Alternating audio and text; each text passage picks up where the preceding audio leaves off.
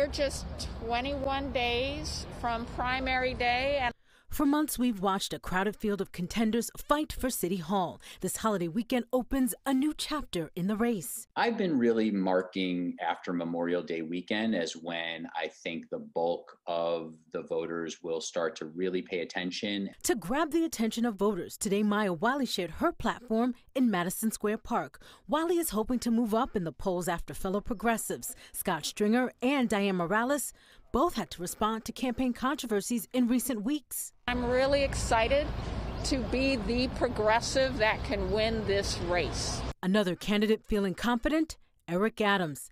After strong fundraising for months, Adams has over $5 million in cash on hand for the final 3 weeks until the primary. You know, the money is great, but nothing beats the good old-fashioned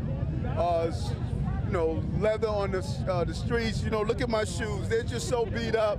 I have been crisscrossing this city. On Staten Island, Adams stopped by a Memorial Day commemoration.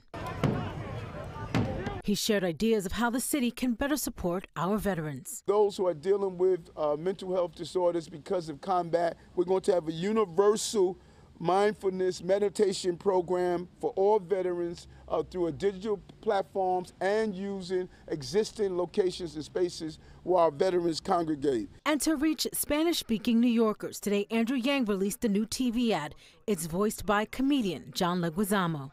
Andrew Yang sabe lo que más le importa a nuestra comunidad. On Staten Island, Ayana Harry, Pix 11 News.